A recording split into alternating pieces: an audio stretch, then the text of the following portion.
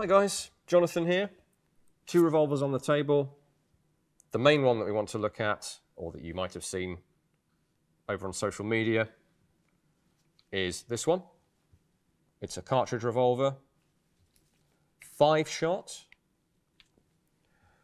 It has a cartridge case ejector fitted under here. Not uncommon, of course, for cartridge revolvers. It has a loading gate at the back there. You can see quite a big old round there. And the front end, of course, the business end. Octagonal barrel. Quite a nicely finished, rounded crown on there. Quite a long cylinder, you'll notice. With the cutouts for the cylinder stop on the back. Again, pretty standard for revolvers of this era, and this era is, well, I'll explain that in a moment. The trigger mechanism, as you can tell from the travel, is actually double action, or it's supposed to be. This one, the lockwork on this is sadly not fully functional, so it won't stay in the cocked position. But yeah, it's supposed to be double action, single action. So you cock it for an accurate shot or pull through for less accurate but faster shot or series of shots. And these are, so this is an Adams revolver, but there are a whole series of Adams revolvers. This is pre the Webley service revolver. First comes in 1887, and that follows up on the not very successful Enfield Mark I and Mark II that we've covered previously in this series. Go back and watch those if you don't know what I'm talking about, or you need a refresher. And also head over to Sea and Arsenal as well. And Matthias may have covered some of this series of British service revolvers, but I'm jumping back in time to show you this one in particular, not just because it's lesser known compared to the Webleys, but because, well, there's an interesting quirk here to how the Mark I, this style of Adams, was actually produced. So the first, let's say, series of Adams, the first Adams revolver was 1851, that was adopted for British military use. These are primarily naval, but also revolvers do find service in the cavalry later on, but in British military service, they're primarily for naval use, or for officers, purchased by officers and used in the normal way as sidearms, as self-defense weapons for leading a charge or something, if that's what you're doing. So the 1851 is probably my favourite revolver of all time. It's self-cocking, so essentially double action only is what we'd call that today. So this broken revolver here, that's the only way that works. You pull through on the trigger to fire it. The 1851 Adams, same basic profile, obviously lacking this on the side because it's not a cartridge revolver.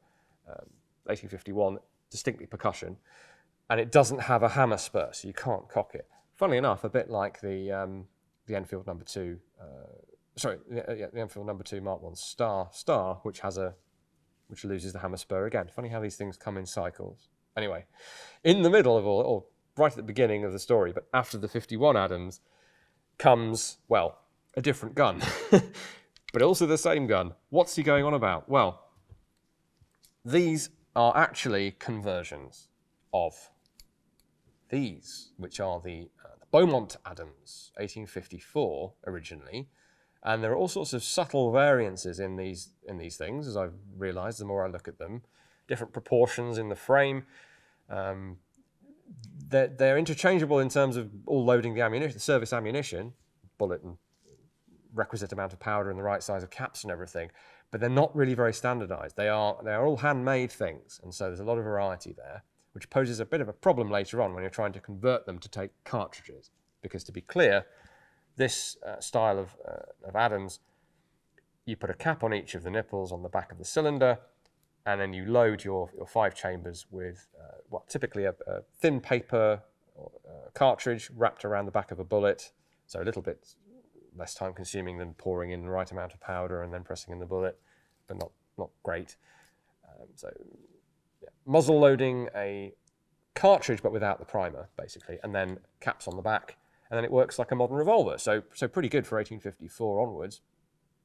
And then so the War Office in, well, we hit about 1870, and people are starting to convert things to cartridge operation, obviously. So what do we do? Well, just like with the Snyder conversion of the 1853 Enfield rifle musket, the obvious thing to do is to, well, can you use the existing frame, lockwork, barrel? And the answer is yes, you can. So if we put these side by side on the table, that's probably the best way to do that, and we can point out, I mean, hopefully you can see the similarities. They are literally the same thing with a few differences. So depending on the production series, you'll get some slightly different angles on things, but then there are standardized changes. So the cylinder, you can't really convert the cylinder. It's had too much metal chopped out of it, so you have to replace the cylinder. So that's a cost. That's a faff. So the cylinder is replaced with the with the cartridge cylinder. The loading gate obviously has to be added to the side of the frame. That's not too difficult to do. You'll notice the groove here, deep groove, to enable you to, here's one I prepared earlier. This is inert with hole drilled in it. You wouldn't be able to insert the cartridge. We'll actually do that on this camera. You wouldn't be able to insert the cartridge if you didn't mill out a big U-shaped channel in the frame. So that's a change. That will also let me demonstrate the other major change, which is to fit the ejector rod. So on this one, it does not move in its stowed position. You have to rotate it to this position to free it up to let it eject either live rounds if you need to unload, or the empty case if you're in the middle of a firefight. Now, it's also designed as a safety so that, let me see if I can get this right. So there's a position, I don't know if you can see, but there are two detents on this rod. There's one back here and there's one up here. Now that, I'll try and get you a better look at those. So if I position it there initially, there's one, what we call a detent, a little depression on the rod that something can lock into to hold it in position. That's the one for stowing the rod so that it's in this position and it can't move, and it requires a bit of pressure to unstow it, if that makes sense. And then there's a second one back here, and what that lets you do is position it, if I can get this right, there we go. So same stowed position, but into the cylinder. What does that do? Well, you can't cock it, which also means you can't fire it. It's a safety device. So they've turned the ejector rod into a safety. So when people tell you that revolvers don't have safeties, well, there are numerous examples of revolvers that do have safeties. This is one of them.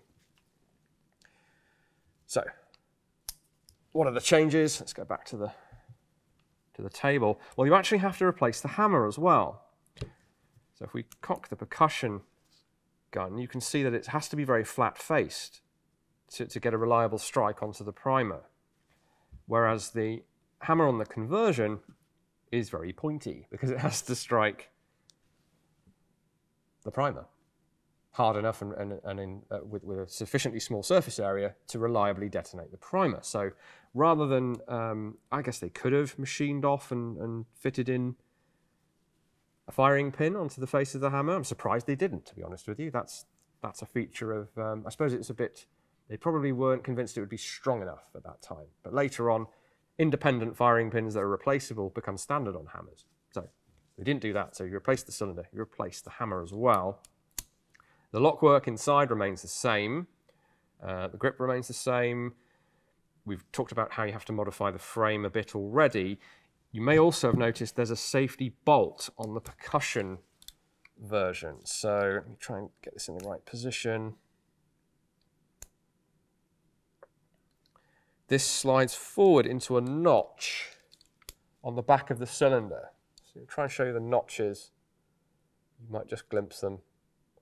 Between these very sort of fenced off walls effectively around the nipple to try and prevent flashover, there is between each of those a little safety notch. Colt did this with a little pin that the hammer would sit down on so that you couldn't really rotate the cylinder and it wasn't going to come down on a cap. Well, the the Adams way of doing it. And this is, for both versions of this, because they did the work to convert them, this was John Adams' company, the Adams Patent Firearms Company on the Strand in London.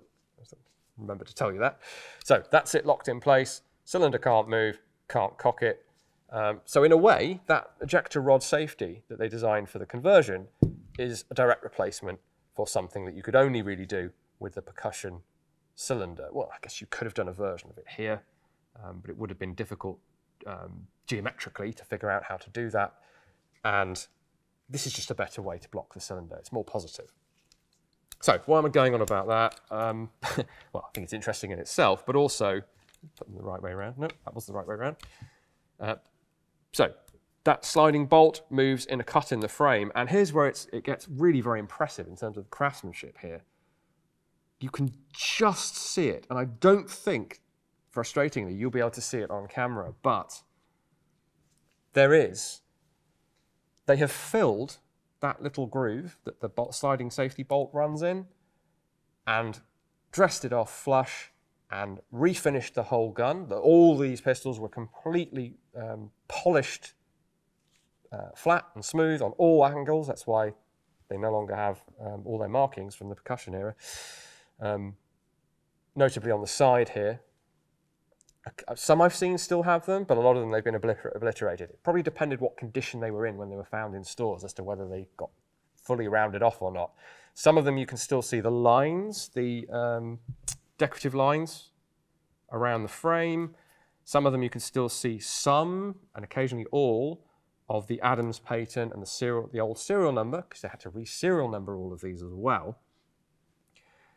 And some of them have the faintest hint of this mark here, the broad arrow WD for War Department, the ownership mark of the government. If that one isn't visible, they re-stamped it with a stamp version. These are engraved on. It's very quaint, but of course that's what they were doing at the time. I do need to show you this side of the percussion original. This is how you do the load.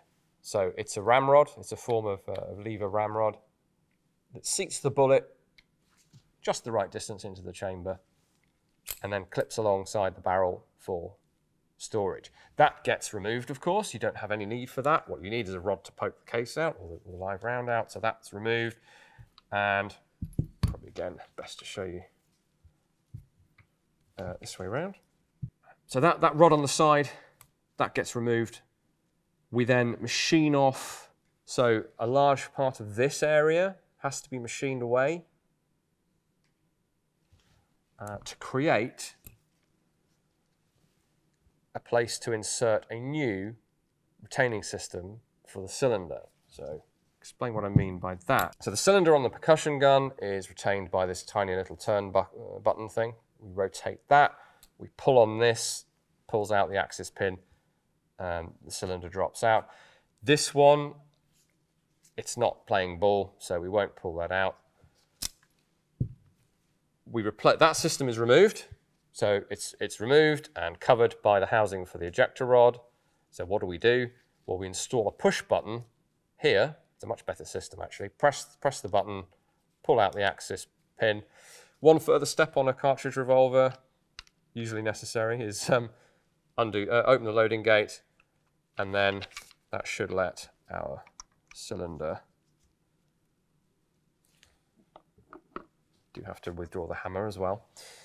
Lets our cylinder drop out. So there's our freshly machined precision piece of engineering, complete with stops for the neck of the cartridge case. So although the rim stops it from dropping through the cylinder anyway, it's also it's a precision fit, basically.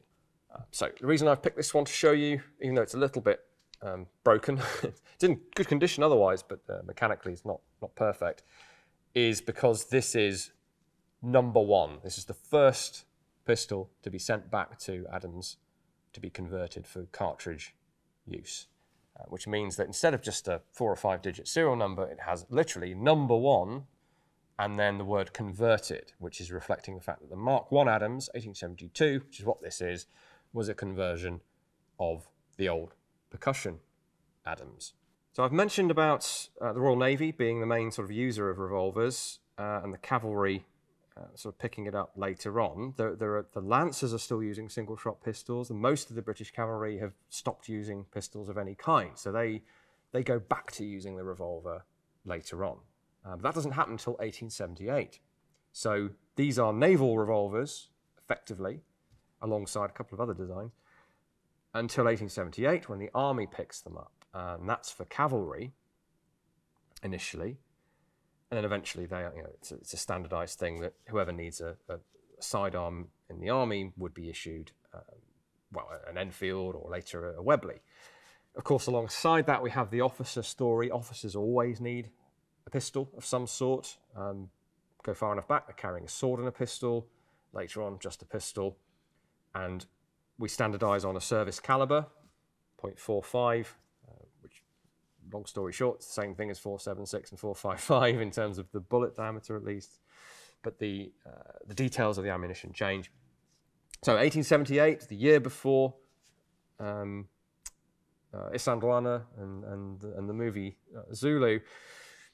To place this in its proper historic context, for those of you who are, like me, pop culture buffs, movie buffs, is you should have been seeing Mark 1s or Mark 2s of these in Zulu, in Michael Caine's and other people's hands. Not what they actually used, which if I remember rightly, were just First World War Mark 6 Webleys. Squint and they look similar, but they're actually quite distinctively different and really nicely Victorian to look at, I always think. They have that sort of design sensibility to them. I suppose the Webley sort of does, but it had been, it'd become very sort of workmanlike, as it were, and sort of war finish as well. These, as you can see, even when they refinished them for cartridge use, they're still beautifully blued with walnut grips. They just couldn't get over the fact of, bright steel hammers and triggers. They had to look nice to do the job. By the First World War, so many weapons were needed, you just had to give up on that. Manufacturers like Webley would mark their, and Smith & Wesson as well in the States, would actually mark or otherwise represent that their revolvers were war finish. So don't panic, civilians. When you go back to buying these, they will look like they did before. That's the idea. So these are still beautifully made. Does it matter in the battle scenes in Zulu? Not really, because you can't really tell the difference. A bit like the Lee Enfields. But I just thought it was worth mentioning because we often talk about these things, sometimes in isolation, and we don't think about where they were actually used. So Royal Navy and then cavalry from 1878, but that's for enlisted ranks and NCOs. Officers are able to carry these things right the way through. So potentially from 1872, they might have got hold of a commercial version of these. We have commercial versions of these that are identical, so you probably would have equipped yourself with one of those, not from issue stocks. If you're wondering now at me saying that this is the Mark 1 Adams, that is what they called it, give or take a few words. Does that not get confusing with the Adams that was in service before? Well, no, because the pistol that was in service before, its formal name was actually, and I have to read this, it was pistol, ML, muzzle loaded, rifled, revolver, Dean 54 gauge. And yes, we used the word gauge because we hadn't decided to start using the word bore arbitrarily yet. That's a whole other rabbit hole to go down. But so this was the Dean revolver. And then when we go to revolver breech loaded Mark 1, they use the word Adams to differentiate. So even, and this is because of Dean, Adams and Dean, which was the incarnation of the Adams Company that created the original percussion revolver. So they're all Adams revolvers to us here today, but in military service, that's a Dean revolver, and that's the Mark 1 Adams revolver. Now there is then the Mark 2 and the Mark 3. So the Mark 2 comes in at exactly the same time and is the newly made version of the Adams. And it's very distinctive. We won't get into it here today. We wanted to focus on just this part of the story. But if you're wondering about the Mark II and the 3, they have a pin here and a 2-piece frame. You'll be able to find videos on those, especially because of the use by the Mounties in Canada of the Mark III. Mark IIs weren't made in too many numbers, so they're not quite that common. This is lesser known, which is why we brought it to you here today. But yeah, functionally speaking, you could have been issued a Mark I, a Mark II, or a Mark III, and you wouldn't have given a monkey's about all of the nerdy details that we go into here.